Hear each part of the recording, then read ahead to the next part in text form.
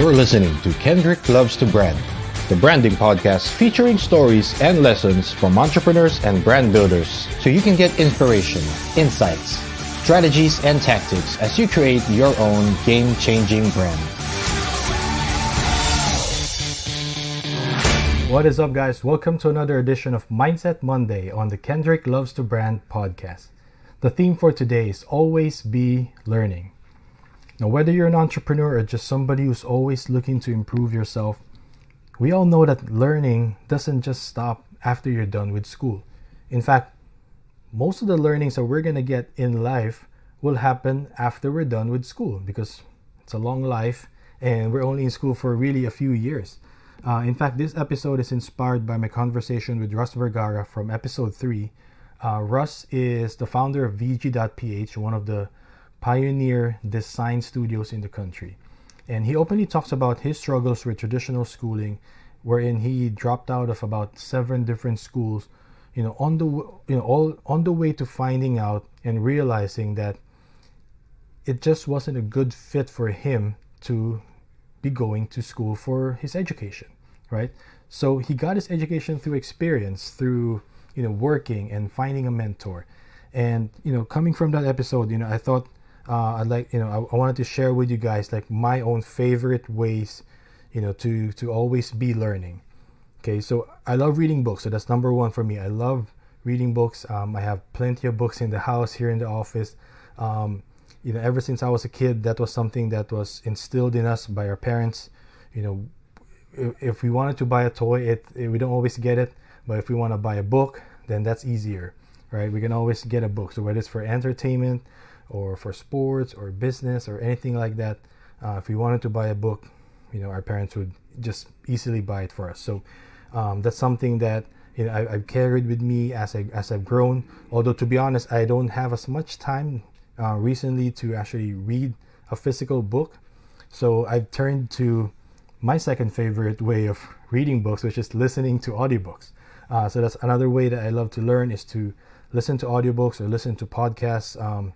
And that's also how I developed this love for podcasting and why I have my own podcast now. Because for the past several years, I've just been listening and consuming a lot of podcasts because it's a great way to get access to people that I normally wouldn't have access to, right? Great entrepreneurs from the US, from other countries that are guests in different podcasts or have their own podcasts. They share their stories, they share their strategies or the lessons that they've learned in their own journey. And it's almost like having them right in front of you telling their stories. And for me, there's just a power to hearing from somebody's perspective, hearing their experience, and being able to find the lesson in there that's applicable to my own journey, right? We don't always have the same journey, but there's always lessons that you can pick, and it's great to hear it direct from the entrepreneurs that I look up to. So listening to podcasts, listening to audiobooks, that's another great way that I love to learn. Another thing that I do to always be learning is to watch how-to videos on YouTube or webinars. Actually subscribe to a few webinars, whether it's teaching something technical, such as Facebook ads. We're not the best, we're not experts in Facebook ads or digital marketing, so we're always looking to constantly improve as a company because we have several brands that we're running. So, and all these different brands are in different industries and different, they have different target markets. So, we're always looking to improve how we communicate online, how we do our digital marketing. So, from webinars like how to set up your Instagram business account, or even just how to target your audience better on Facebook, down to even just webinars on how to improve your production or anything like that. If there's a webinar out there that I can find that's applicable to the business that we're running, it's something that I'm gonna look at, even if it's not free, even if it's paid. For me, that's great.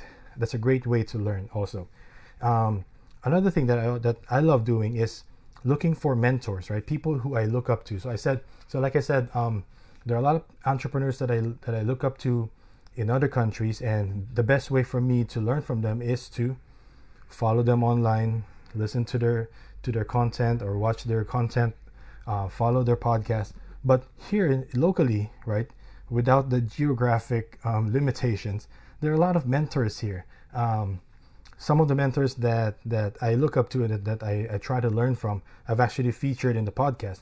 But some who are more low key, I just reach out to them, whether it's a cold email or just reaching out to them on Facebook Messenger or Instagram. You'll be surprised how generous a lot of people are with their time and with their knowledge, with their experience. So, that's one of the advice that I always give to people. Don't be afraid to reach out to somebody that you want to learn from, somebody that you want to be your mentor, because, you really never know. I mean, most of the time, maybe you'll get shut down. Maybe, obviously these people are very busy, and I'm sure a lot of people want a piece of their time, but you never really know until you try, right? And if you don't get that access to somebody personally, there's always podcasts, right? Look for the content, look for interviews that they've done with other people. There's always something you can pick up from those interviews, right? And of course, my favorite way to learn is by doing, right? By experience. Experience is the best teacher. So at the end of the day, you can read a ton of books, you can read it, listen to a ton of podcasts and audiobooks and watch all the videos online. But it doesn't matter unless you actually go out and apply the lessons that you're learning from all those things, right?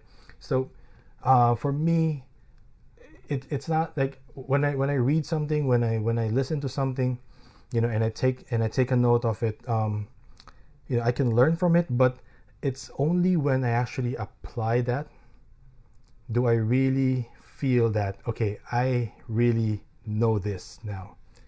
So that's just it. Reading books, listening to podcasts, watching. So what depending on how you learn best, there's plenty of ways that you can continue to improve on yourself.